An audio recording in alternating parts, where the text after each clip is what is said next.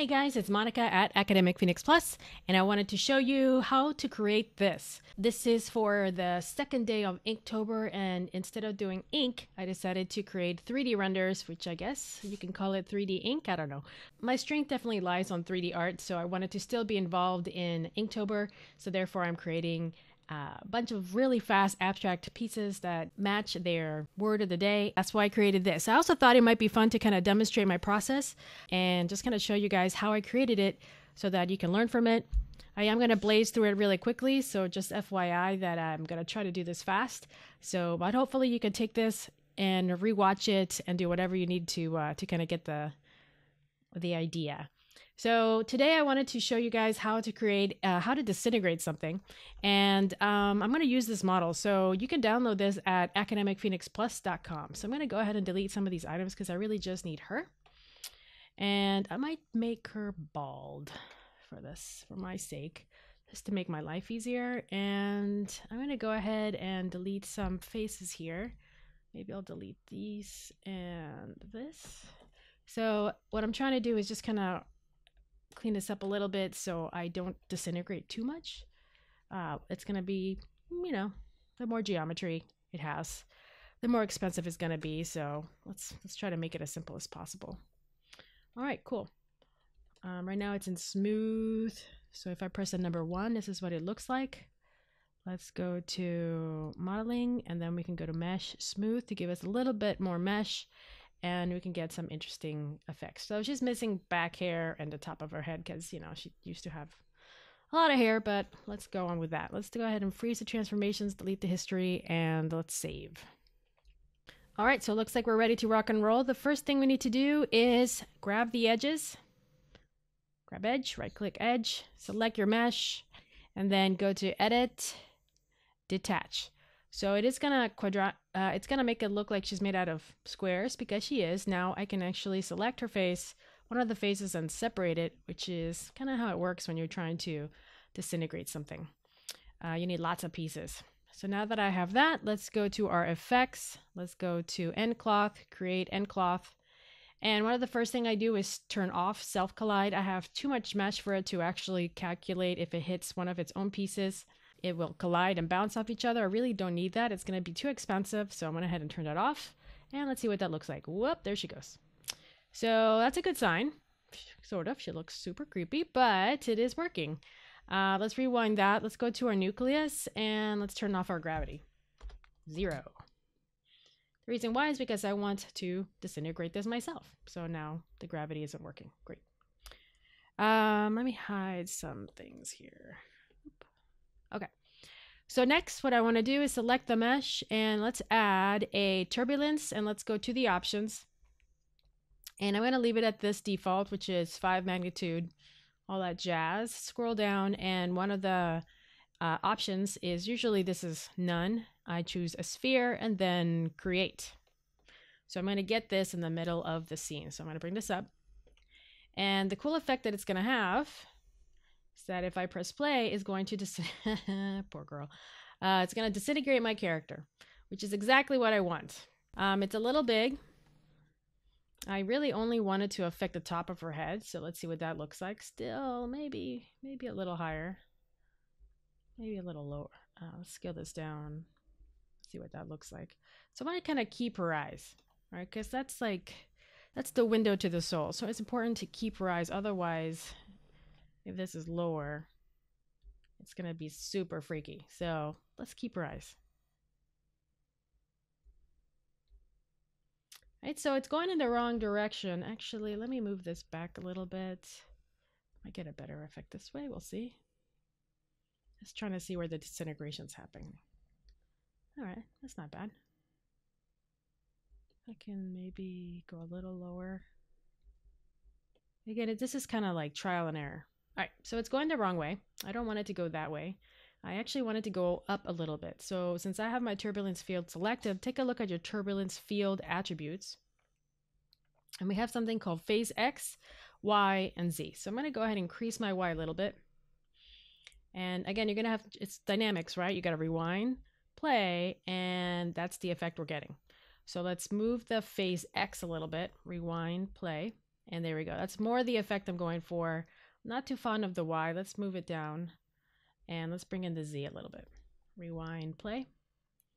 All right, so now it's moving towards the camera, which, I mean, that's a cool effect. Let's see what that looks like. Arnold render. I already have a couple of lights in the scene. So this is what it looks like right now. And, you know, it's okay. I'm not too fond of the way it's phasing, but that's an interesting way of looking at things. So let's go ahead and just move everything back to 0, except for my phase X. Rewind, press play, and let's see what we get. Okay, let's make this a little bit stronger.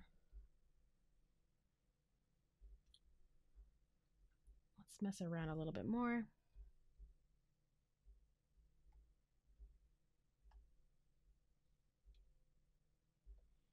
So like that, let me just reduce everything. Maybe.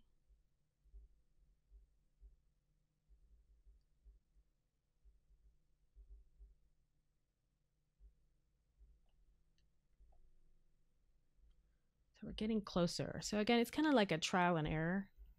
Like, what type of look do I want? Do I want it to, I might decrease the magnitude a little bit. Whoops, not too low. And let's do this. If you select the letter T, so W-E-R, and then T, it gives you the attenuation. So that'll kind of let you know what's happening. So the stronger the geometry is to the center of this, it's going to have a little bit of a fall off. Right now, the fall off is very little. So the energy of this turbulence is going from here all the way out pretty evenly. I can reduce that by shrinking that curve.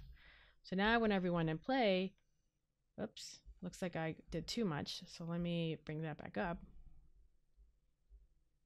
So now it's not as strong as it gets further away. It kind of weakens. So that's kind of like a nice look. So let's see what that looks like again. So I'm kind of digging the way this looks. And let's go ahead and stop. And I'm going to leave it here for now.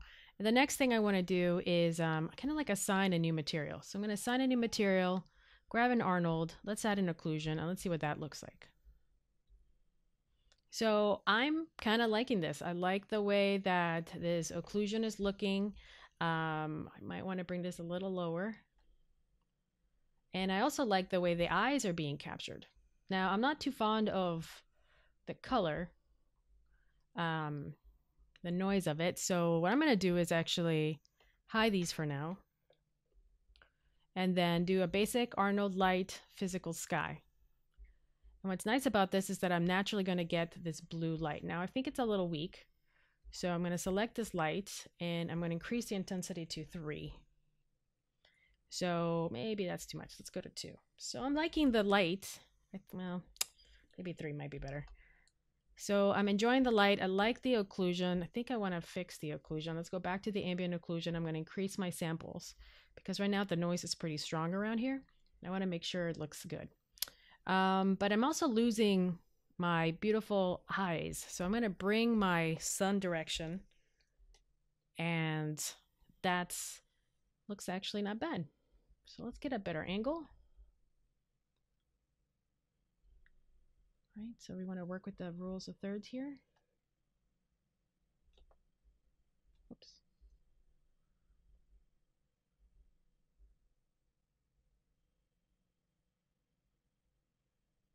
Something like that. Cool. So save, always save. So I like the way things are looking, but I want to make the shader a little bit more complicated. So let's hop into the hypershade. So I've got my model selected. I'm going to click on this, and this is going to give me an AI ambient occlusion with the SG node. I want to mix 2 of them together. So let's grab AI mix. I'm going to grab the occlusion and bring it into the shader one. And then I also want is, I might do an AI wireframe and see what that looks like. I'm going to grab this, plug into shader 2. And then I can grab the mesh. I can either middle mouse and drag this, or you can always right click, assign existing material, and then look for the AI Mix Shader 1. And let's see what that looks like. All right, I kind of like the polygons, but let's see if maybe it might be better if we change our wireframe into polygons, and we could potentially change the colors. So instead of black, we can go for blue or something a little lighter. There we go. Something like that. We can always change the line width, so we can either make it really subtle or we can make it very dark. I'm going to go for a little bit more subtle. Maybe darken this a little bit more so we can see it. Kind of interesting. Just for the heck of it, I'm going to see patches. Meh. Triangles again. Might go back to polygons. I'm fond of polygons. I'm kind of biased. Let's take a look at a mix shader. Right now, our mix shader is using 50% of the ambient occlusion with the wireframe. So if I go to the left, it's all occlusion. If I go to the right, it's all wireframe. So somewhere in the middle. So if I wanted to be a little bit more wireframe, I can kind of play with that. There's also different types of blend. I have add, and then I also have, we'll just blend. So it's up to you which one you want to use. And let me see if I can get a little closer. Might be more interesting that way.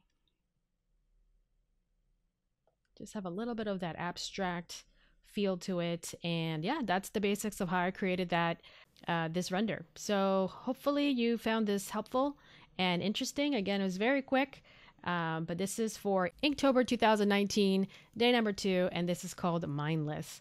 So I hope you enjoyed it. I'm going to try to continue these. I may have to miss a couple of days because I'm going camping and a couple of other events, but I'm hoping that I can make a habit out of this and you guys get to watch it. So hopefully I'll be uploading a lot more.